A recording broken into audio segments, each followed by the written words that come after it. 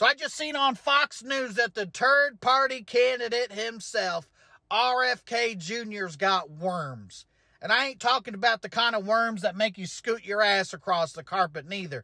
Kristi Noem, a.k.a. Governor Puppy Killer, knows what I'm talking about. Well, she would had Governor Puppy Killer not killed her puppy, but I digest. I'm not talking about an earworm where you hear a song and now it's stuck in your head all day. Phenomena.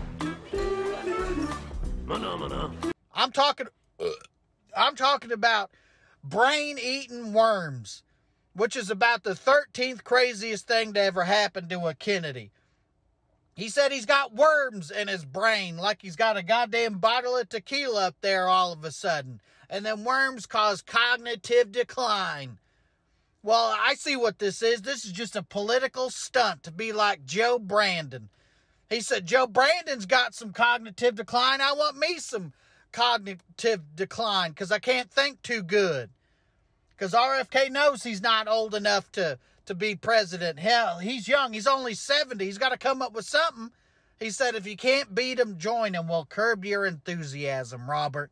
Because you ain't winning no election anyway. Phenomena.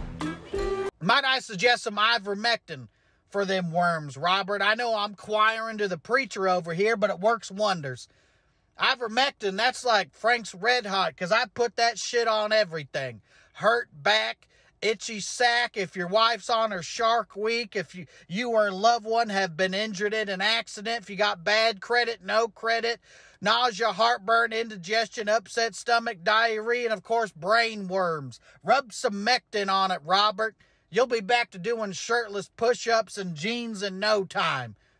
So today I'm raising my emotional support beer to them poor brain worms. I'm sorry you had to go through that. Phenomena.